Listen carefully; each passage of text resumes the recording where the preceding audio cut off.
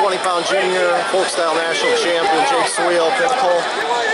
Winner over Eric Barnett, who's ranked 3rd in the country at 113, coming up to 120. Yep.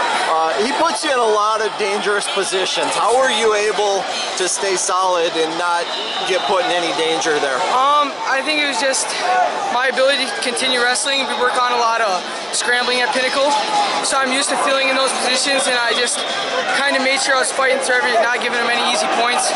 That's it. How much does that put you on guard? You got to stay on point with everything in there. Yeah, because if you're put in one bad position, he has the ability to throw you to your back. He's really good at Greco. He's a really good wrestler, so I don't know. I just kind of made sure all my shots were tight, wasn't loose in any positions, but yeah.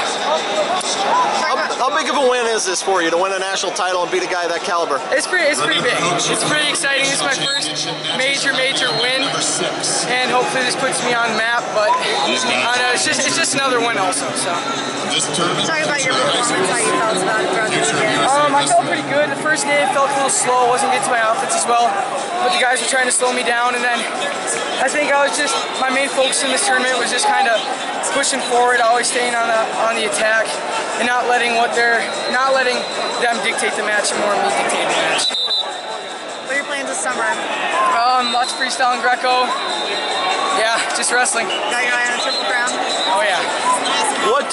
What enabled you to maybe take a jump since the end of the high school season? I think it was just after my last loss, kind of had time to reflect on how I was wrestling, and I think my wrestling didn't change. I think it's just my mindset. I'm a lot more confident going to matches. I feel like I don't get nervous.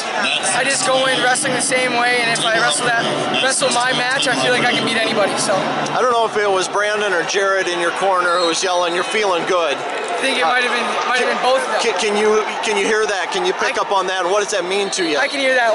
Sometimes I get a little tired when they reassure me that I'm feeling good. I kind of get a little jolts of energy, and I feel like I'm back in the match.